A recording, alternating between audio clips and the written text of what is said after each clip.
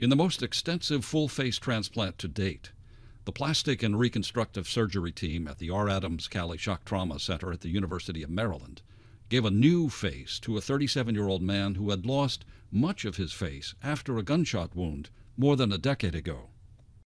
Along with facial tissue, the surgical team transplanted a tongue, teeth, and both upper and lower jaws. The day-and-a-half surgery took place at the R. Adams Cali Shock Trauma Center at the University of Maryland Medical Center on March 19th and 20th. The team's experience in both trauma and dental and facial reconstruction were key components in the procedure, and the first time in the world that such combined expertise has been used in a full-face transplant. It's a full composite maxillofacial transplant.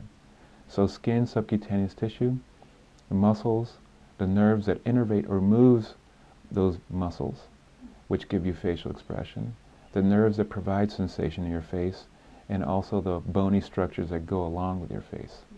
Along with faculty physicians from the University of Maryland School of Medicine, the transplant team included more than 150 nurses and other professional staff at the University of Maryland Medical Center.